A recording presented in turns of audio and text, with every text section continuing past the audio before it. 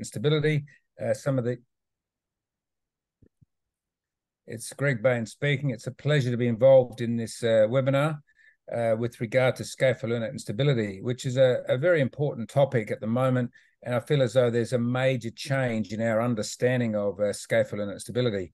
The image on the left is a 4D CT scan, which we've been using in recent times. We find it's a new way of getting a better understanding of some of the kinematics of the wrist. And on the right, we can see a CT model. Melanie here, who's initially from Sri Lanka, she's done some work with me and is currently doing a PhD at Flinders University. I have some conflicts of interest to declare. I've provided presentations for the group above, and Fuse Tech is a surgical training model company that I've been working with, and I will show some of the concepts that we've been working with them. So recently, Melanie and I published this paper in the Journal of Hand Surgery, and it's basically goes into why some of the scapholunate ligaments fail with following reconstruction. So I'll go through some of those principles, but I feel as though it's an important bringing together of the concepts of the last 10 or 15 years. So it's something you might find valuable in your practice. So when I think about scapholunate instability, what I try and do is look at as in ligament complexes. So if we have a look at here, we've got the dorsal scapholunate ligament complex. So that's the entire ligament complex on the dorsal aspect of the wrist that stabilizes the whole proximal carpal row. And then you have the volar radiolunate complex and the STT joint complex. So what's the real value of this? I think it just brings each area together and makes us realize that fundamentally there are different groups that are providing stability to the different areas. Now we know across the dorsal scapholunate ligament complex that there's the scapholunate ligament, the dorsal intercarpal ligament, radiolunate ligament. So they're all together, but we just sort of think of it as a complex. And if we need to, we can drill down into the finer points of it. But what that means is, we just STT for most patients with scapholunate instability, this is not a problem. For most patients with scapholunate instability, this is not a problem. So really, we're talking about dorsal scapholunate ligament complex. But those more significant injuries where these other aspects are now being involved, clearly they're almost like different subgroups. And so once we start to get involved with these more complex injuries, then we can interface the different complexes and how they relate. So if we look at some of these models here, how the scaphoid's moving and the lunate's moving, we can see that everything's in synchrony. As one part of the scaphoid moves, the lunate moves with it. It's all in harmony as we move through the range of motion, whatever the functional activity we're doing. You could say it's even a little bit like these skaters, and each bone senses the other bone, and it all moves together. It doesn't matter where they go, they're all moving together to be able to do their activities of daily living. So with regard to the ligament complexes of the wrist, I think one of the things that we've got better at understanding is this dorsal scapholunate ligament complex right across the back. So it includes the scapholunate ligament, of course, which we know, and the volar and dorsal aspects, but it also includes the dorsal intercarpal ligament. And then a little bit more distal is another ligament, basically the triquetral scaphoid ligament, and it creates a band or a belt across the dorsal aspect of the scaphoid and locks it all together. On the other side, interestingly, and if you look at the MRI, you can see this quite clearly, you'll see there's a volar triquetral or scaphotriquetral ligament, and that this creates a whole big ring that locks it together. And then this capitate and hamate sit in this really like an acetabulum. It's a big acetabulum or crucible that contains the distal carpal row. So they all together provide stability for between the proximal row and the distal row. So if we look at the in more detail, you've got the dorsal intercarpal ligament, and interestingly, that spans from the triquetrum all the way across. So we can see that the triquetrum, although it's a bone that we don't tend to talk about much, we know from a sensory point of view it's important, and Elizabeth Haggett has taught us that. But basically, we've got the dorsal intercarpal ligament, and that spans all the way across the scaphoid and even partly into the distal carpal row. and it then goes to the radius as well. So the way that that ligament works, and knowing that this is the sensory input, it enables us to understand how this whole wrist is working together as a sensory component and the stronger part on the radial side. So this again is Elizabeth's work. She referred to the triquetrum as the smart bone, and then also that the with all these smart ligaments all radiating out from the triquetrum, whereas on the scaphoid side there may not be as many much nerve supply, but it's more important for stability. So why is the triquetrum important? We can see here how it's all linking together with the extrinsic ligaments coming into the triquetrum or adjacent to the triquetrum, pisiform pushing on the triquetrum. So the triquetrum is almost like the nerve center of the wrist. The ECU sheath, the FCU, the pisiform, everything is moving around the triquetrum. So the triquetrum doesn't matter where our wrist moves or what we do.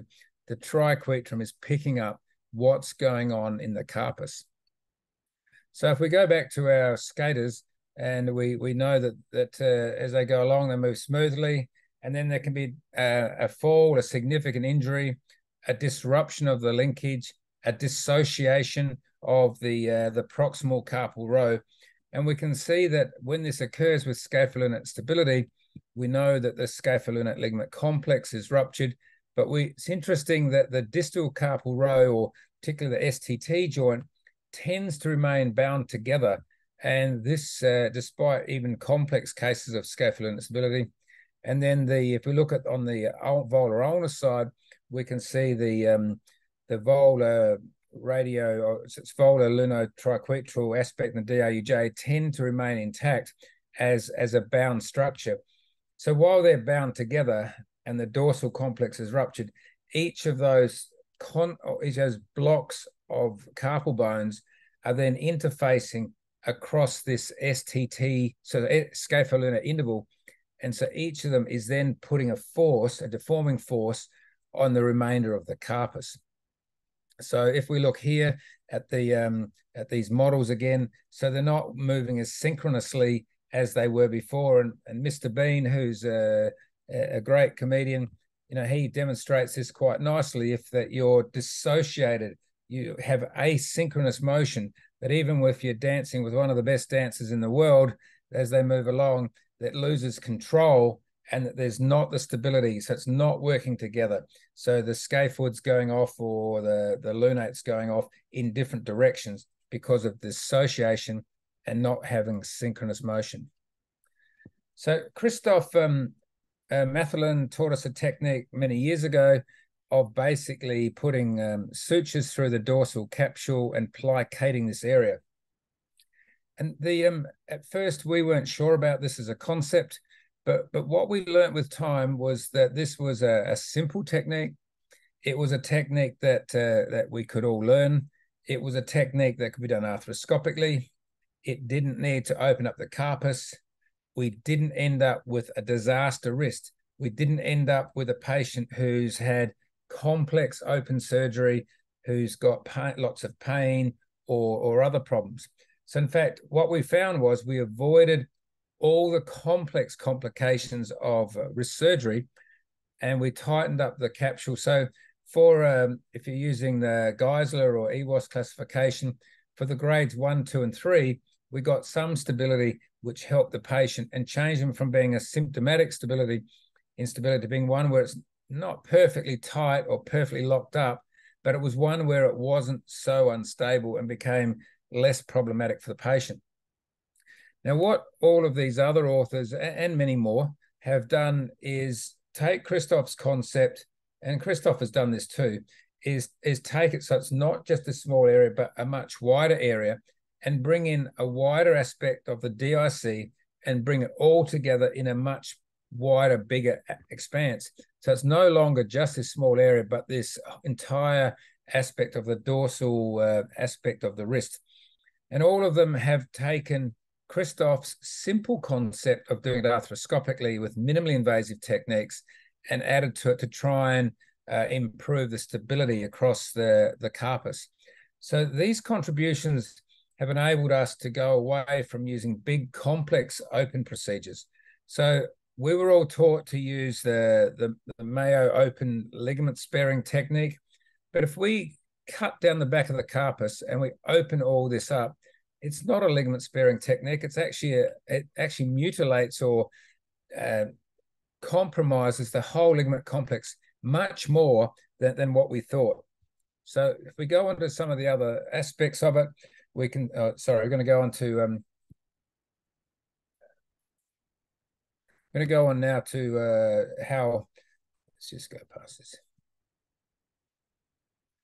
So with regard to ScaphoLunate instability, and we see this synchronous motion of the scaphoid in radial ulnar deviation, what we can see is that as the scaphoid flexes, the scaphoid flexes and it brings down the lunate with it.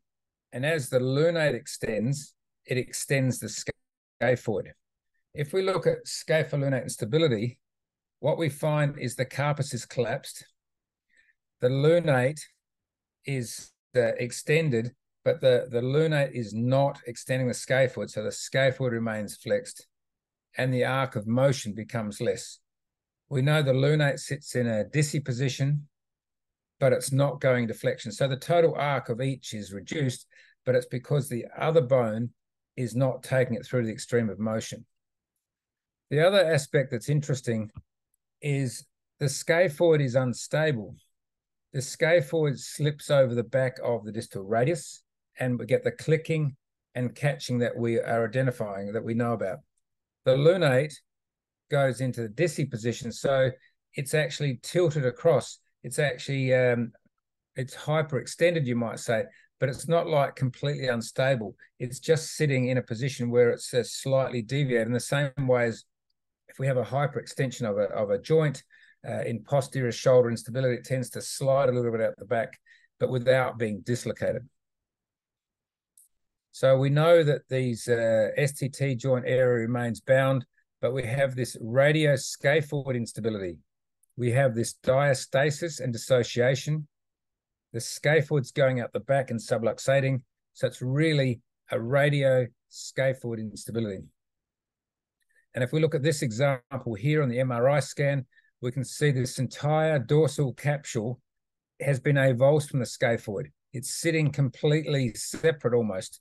And we look at this 4D CT scan, we can see the scaphoid is subluxated over the dorsal rim.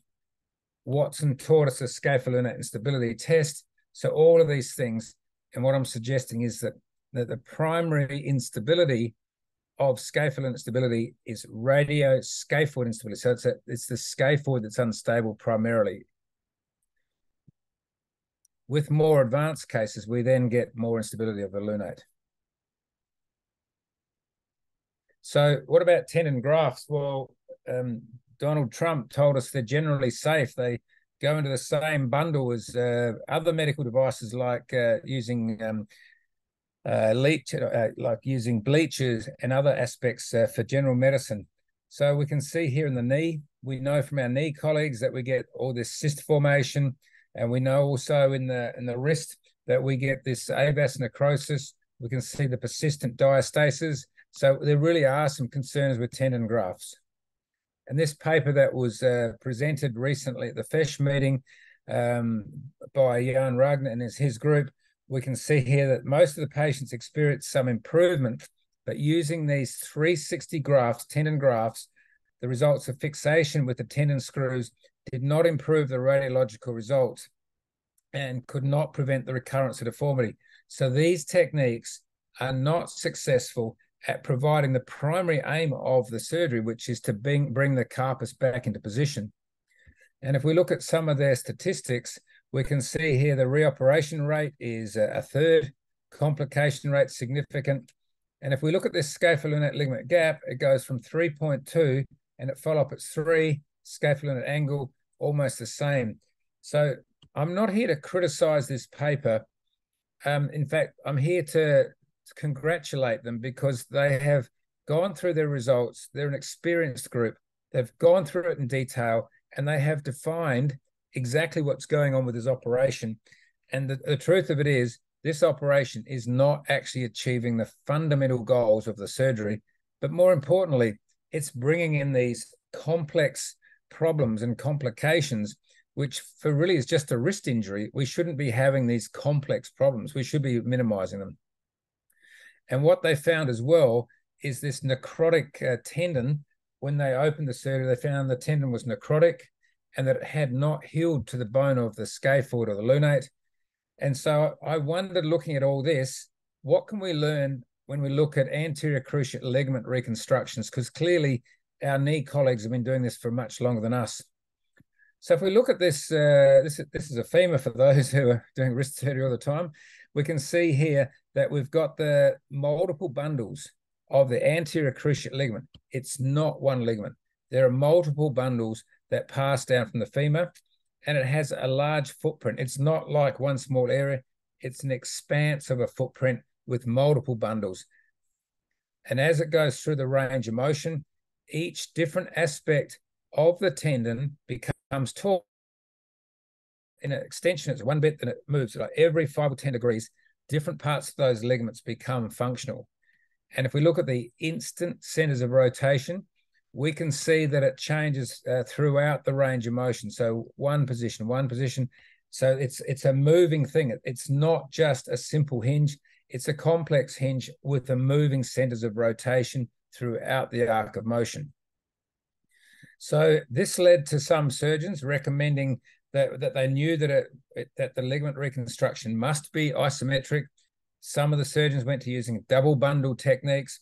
And the other thing that they delayed the return to sport for at least a year. So I think to do some sort of complex ligament reconstruction and expect them to get back to sport in a few months is just not realistic.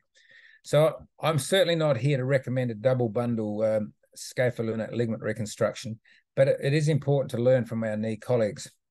So the other concept is what's called suspension fixation, which is an endo button type concept here. And what they found with this is there's micro motion of the tendon moving, what's called the bungee cord effect. And this leads to this tunnel widening. And the other thing that they learned is the tendon only heals at the endosteum. It's not healed through here. The synovial fluid is passing through this gap, and it's not actually healing to the endosteal bone.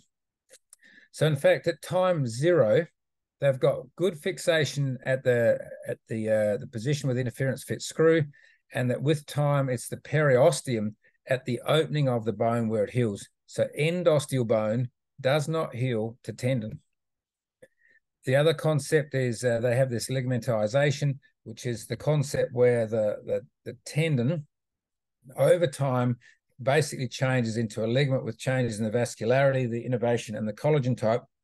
So all of these things are really a partial resubstitution of the tendon.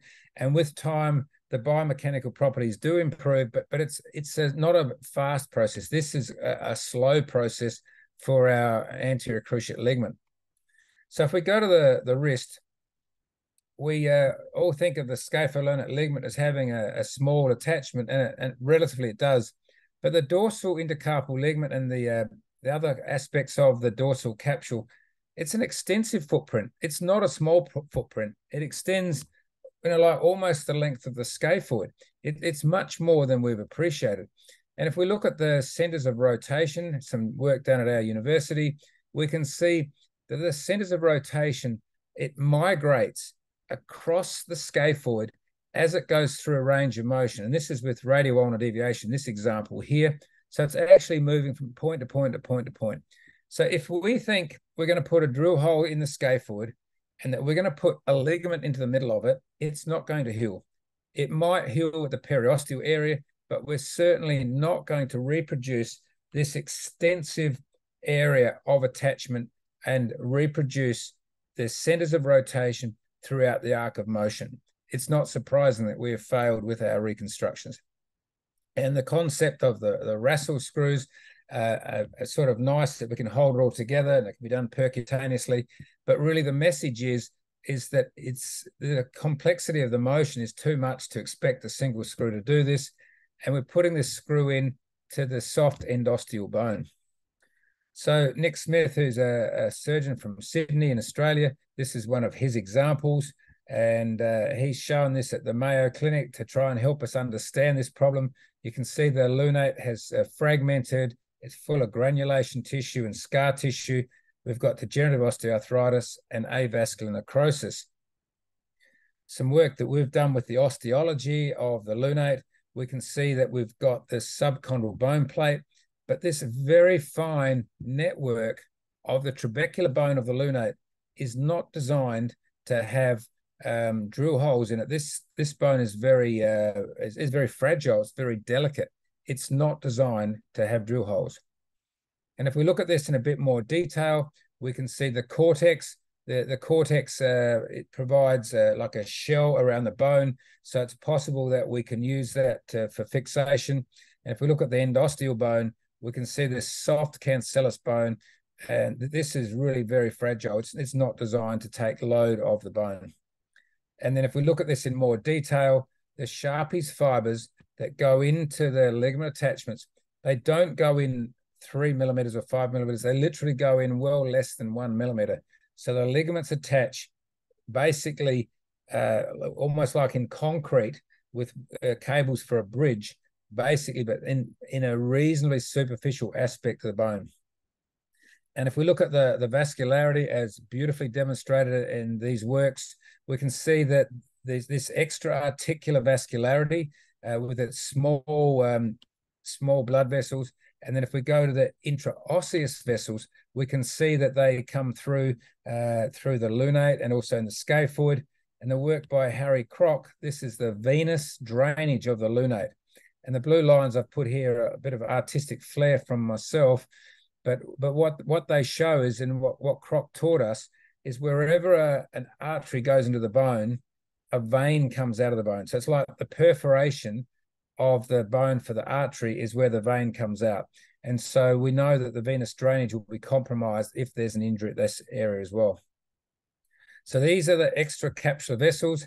These are the perforations that leads to the intraosseous vascularity of the carpal bones. And we can see that this is the footprint of the dorsal ligament complex on the scaphoid as seen on this image of a bone. So we've got the perforations and we've got this ligament attachments, the perforations of vascularity going through the dorsal aspect. So if we cut this off, the dorsal aspect of the scaphoid, we are disrupting all of this intraosseous vascularity of the scaphoid and of the lunate as well. So Paco Pignol sent me an example of this case here of a patient who had a drilling through the scaphoid, so the lunate. If I was drilling through the lunate to put a tendon graft, I think I'd be pretty happy with the position that this has gone through, because it could easily be more distal, or it could potentially have more problems. And we put the drill hole through here. And if we look at Lee's work of the intraosseous vascularity, and we look at our micro CT, and we drill through there, it's not hard to imagine that this entire lunate can become avascular, and that it can become fragmented and develop avascular necrosis. And if we go back to this one at 6 months, we can see all this bone is white and sclerotic. We can see that this also is more sclerotic than the adjacent radius. And if we look at it now at 24 months, it's all fragmented. So in fact, I think this was avascular way back here, and it may have been avascular on the proximal aspect as well. But really, my message is we shouldn't be putting drill holes through the carpal bones of the wrist. In the knee, it's a bigger bone, it's easier to do, but to try and do this sort of drill hole, I think, is just too complicated. And then what about, instead of putting a tendon through, maybe we should just put a suture. So this is a paper recently published on the Latarjet concept, and this is taking the coracoid process and putting it onto the glenoid, and they put a drill hole through, and this has got a suture that passes through with a button to hold it in position. So in their paper, they show examples of where the bone united. So we can see the coronoid process is clearly united onto the glenoid, and we can't see any abnormality here. This bone's good. But when we go to this other example where there's a non-union, we've got this large trench within the glenoid. And what this is telling us is that as the non-union persists, that coracoid process is moving a little bit, and it's leading to this suture that passes through the dorsal aspect of the scapula, there's a little bit of motion there. And this is leading to fragmentation and disruption of this bone. So this is a complication of just a suture going through the bone. The previous one was a tendon. So if you put a suture through a bone and it's only a suture, you're going to get the same problem. So this is our suture sitting there, and we can see that that's just going to rub backwards and forwards as the patient moves the shoulder. So what about using polyethylene? So some of our sutures have polyethylene in them. So this is a study from a few years ago, and we can see here this is the standard histology, and this is using a biorefringent lens. We can see the polyethylene sitting within the fragment. And we know from our hip surgeons that if you've got polyethylene in the articulation, that there's histiocytes and giant cells, that they're basically trying to eat and fragment the polyethylene. But the polyethylene is such an artificial substance that it's not able to do this.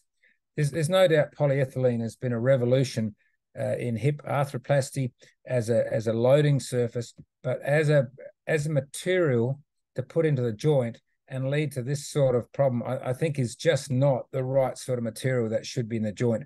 And in this study, they demonstrated it was detrimental to the cartilage, the synovium and meniscus, and it led to phagocytosis of particles and optosis and induced osteoarthritis. So polyethylene is not the right material within your suture construct. So if we go back to the capsule, so we knew before that there's the capsule that invests the wrist. It has the ligaments, which are thickenings of the capsule. We know about the extra osseous blood supply. We know about how the innervation of the wrist, how this all works together.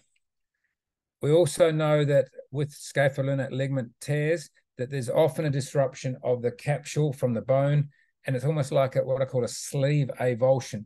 So the intrinsic ligaments tear, and then there's a stripping off of the extrinsic ligaments. Intrinsic tear, extrinsic ligaments strip off, and we are able to get then the scaphoid is almost like moving around without it being contained by the dorsal capsular ligament attachments. The other thing that's interesting, so within this sleeve, we've got the capsule, the ligaments, and the periosteum in the sleeve. The periosteum we know is the best healing structure. We know that in fracture healing, and so it's the periosteal capsular layer that we need to respect and try and get that to reattach onto the normal attachment points. The other interesting point is we know that within an articulation, there's often synovitis and a lot of synovial fluid, and the synovitis will tend to adhere onto the avulsed, where the bone's being avulsed or the ligaments avulsed, and the synovium will sit in that interval. We need to debride that synovium, otherwise these tissues are not going to heal. So this is at an arthroscopy where we can see that this is the scaphoid and the capitate. This is the dorsal intercarpal ligament for a patient with ScaphoLunate instability. With a probe, I'm able to palpate and identify that the dorsal intercarpal ligament has peeled off the scaphoid in this entire area. We're able to debride the granulation tissue. We're able to debride the synovitis so that we can see the entire aspect of the dorsal scaphoid. And in fact, here we can see all this synovitis. It's this sludgy sort of stuff. It needs to be removed to enable the tissues to heal. So I actually went through this slide before. So we've talked about Christoph's work, how it's important as a minimally invasive technique, and how these other techniques are bringing more capsular tissue together to stabilize across the dorsal scaphoid. I'd like to acknowledge the concept that's developed by Riccardo Lucetti and more recently by Scott Wolf of creating windows. So these windows are small exposures or small openings to the dorsal aspect of the carpus, and then enable us to identify the scaphoid, lunate, or triquetrum, and then to perform our ligament repair. So I think this is an important aspect. So in an ideal world, we'd do it all arthroscopically. But if we are not able to do that for whatever reason, I think we can use small windows to enable us to get through to the ideal position. Now, there's some cases where we probably need to go open. This patient presented to me at 25-year-old, had a motorbike accident, and after his motorbike accident, he had open surgery done at another institution. Was sent to myself afterwards because it hadn't been reduced and it needed to have further surgery. We opened up the wound and we could identify this whole dorsal capsule had been pulled off the dorsal aspect of the scaphoid and the lunate. You can see here how this is all completely released. Some of this may be related to the surgical exposure, but quite a lot of all this here is related to the complex initial injury. So what we did with this case is we put grasping sutures into this dorsal ligament complex, and we put a suture anchor in there, and we pulled everything down onto this suture anchor to tighten this whole dorsal aspect of the ScaphoLunate interval. So we've got one suture anchor in position holding it there, and this is the final position we obtained with just one suture anchor. Now, my point here is with this cortical fixation, we've got a drill hole in the bone, but it's the cortical fixation that's holding it, that we've been able to stabilize this whole proximal carpal row and the carpus by just taking this capsular tissues and advancing them and putting them back to their attachment on the scaphoid. You'll also notice it's not to the dorsal ScaphoLunate ligament attachments, but it's more to the radial side, trying to respect that footprint concept that we had before. So in fact, the idea that I like to do is take it more radial, and then as it's pulled across, a bit like a tension band, is then it can attach and heal along that entire footprint, not just the area where the ScaphoLunate ligament is, but the entire footprint, including all the area of the DIC. So this is old work for us. And at that time, we were using transosseous tendons. But the point that I wanted to make here was the attachments of the suture anchors. So in fact, in this case, with this kinematic study that we've done, we identified the isometric points. And if we put a drill hole into the lunate here and put a suture anchor in, we need to go fairly radial to be able to make sure that we get an isometric stabilization of this complex. But as you know, as I said before, as we move through the range of motion, the isometric point for the scaphoid actually changes. And we talked about the windows as well.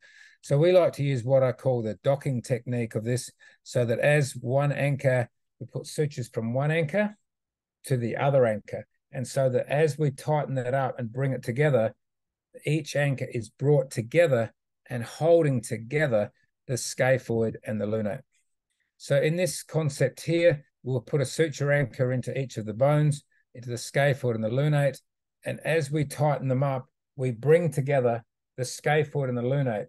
And an interesting concept, of course, is the ligament attachments. If we shorten the distance between the ligament attachments, then by definition, it must reduce the articulation, because a normal ligament will span from one suture anchor to the other.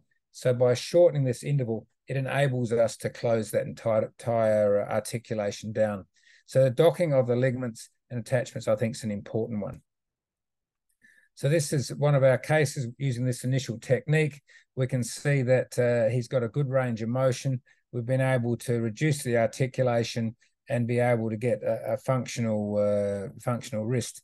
Now, with this technique, we were generally pretty happy with the results of this. But what we did find is that some of these suture anchors with time opened up. So when we got them early, we were able to reduce it, but later on, some of them opened it. So this can only occur if this suture ruptures or if the suture slips through this suture anchor. Now, Homer's a pretty smart guy, but what we've got here is the articulations of the wrist and the innervation. And Elizabeth Haggart taught us about the importance of the innervation of the carpus, and that how if you denervate certain aspects of the wrist, you lose your neuromuscular control. So you denervate that part of the wrist, and the tendons and the tendons that come in to support and stabilize the wrist become ineffective. So you lose that feedback. So as Homer would say, can you cut my nerves so I won't know when I re-injure myself? So the idea of cutting the nerves almost as to try and prevent the pain then leads to the fact that the patient can't rehabilitate and protect themselves. So it's important, I think, that particularly in surgery where we're aiming to stabilize the carpus, that we do not do a denervation, because that will only lead to problems. There may be a place to use a denervation for a patient who has a lot of pain, despite, say, having a wrist fusion. But I think to do it where we want to do reconstruction and we want the patient to get back to functional activities, I think we should avoid it. So I'm going to go on now and just talk finally about the wrist models that we've been using for surgical training. And this is one of the wrist models here. We can see, and I declared before I have a conflict of interest with this company, Fuse Tech from Adelaide. But from the imaging point of view, this is an X-ray of the model. This is a 3D CT scan of the model. And being a wrist guy, we've worked very hard to make sure the ligaments are all in the right place.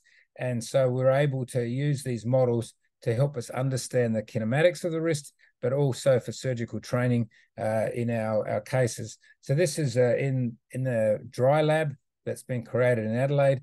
And so we've got a diagnostic wrist arthroscopy in the model. So we can see here we've got the distal radius. And as we go further, because we're talking about ScaphoLunate instability, we can see the scaphoid on the left and the lunate on the right. We've got a drive-through sign, and we're now going into the mid-carpal joint across towards the triquetrum.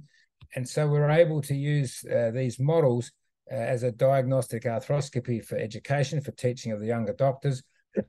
But what we've enjoyed most of all is to be able to practice and get better at some of the more advanced techniques. So we've talked about Mathelin's technique. We can pass needles through the dorsal aspect here and grasp them to be able to get a better stabilization of the carpus and also the triangular fibrocartilage if we wish as well. So we're able to use this in this case for practicing how to do arthroscopic stabilization of distal radius fractures. You could see there. We can advance this into position. We can then use just a drill, which I bought from the hardware store, to be able to advance this into position so that we can practice the concepts of being able to stabilize distal radius fractures arthroscopically. We can also see using it for assessment of the triangular fibrocartilage and TFC repairs.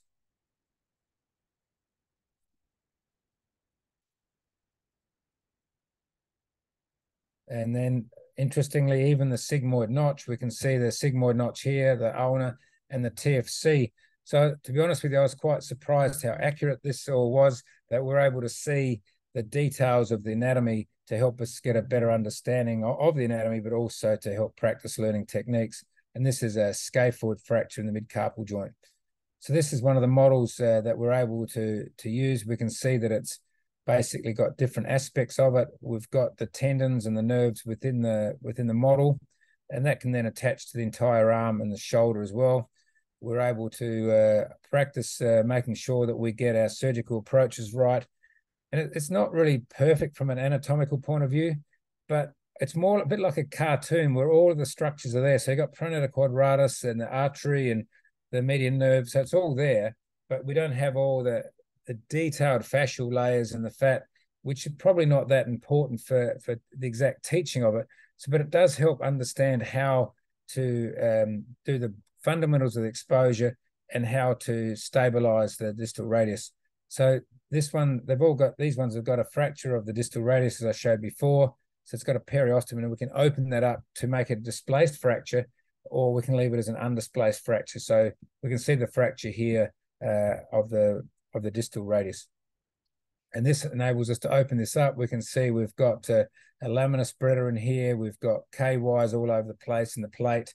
And then we've got the fluoroscopy of the surgery. So one of our trainees is able to practice the technique, learn the fundamentals of it, and then and use it with the fluoroscopy unit within the dry lab. So in conclusion, ScaphoLunate instability is an important topic. I think that we've had some significant advances in our understanding of ScaphoLunate instability in the carpus. I think it is important that we stabilize particularly that dorsal aspect of the scaphoid or scapholunate interval to be able to get the best outcome for our patients. Thank you very much.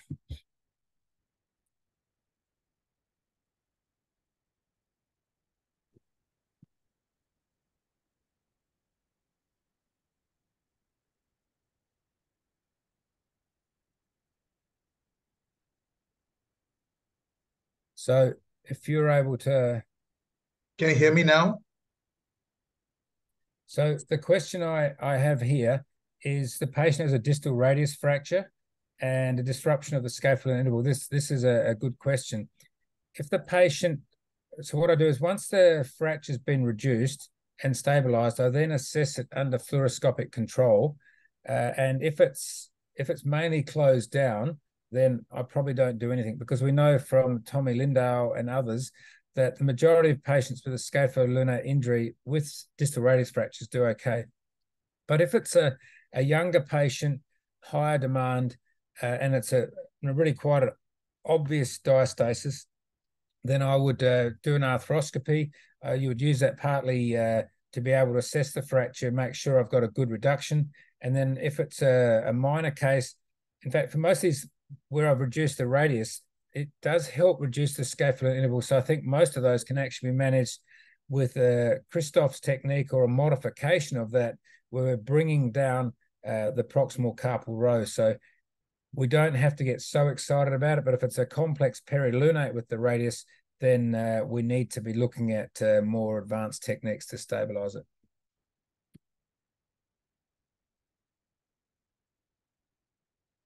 So the Geisler classification was developed in about 1994, and it had the 4 aspects of it.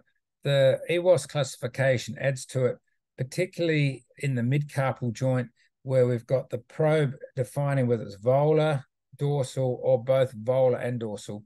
So I think that EWOS does add to it. So I think we should use that EWOS modification to help us understand the effect of the of whether it's a volar or dorsal aspect instability.